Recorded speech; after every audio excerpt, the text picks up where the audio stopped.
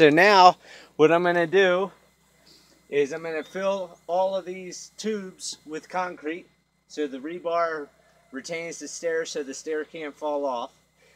And once these two are solid, then I'll go ahead, I'll bring in chunks of rock, and I'll fill this back portion with rock up until about 1.5 inches to 2 inches. Because there's no point in me filling all this with concrete and wasting all that concrete. So what I do is I fill it with rock and then do a top coat of concrete, so that way I've got a concrete pad, and that'll be that.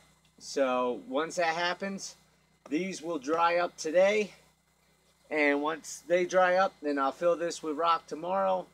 Behind here, I'm going to have to run a PVC pipe going to the cistern to the house, but I'm just going to do a small section underneath the stairs so I can run the PEX plumbing through later.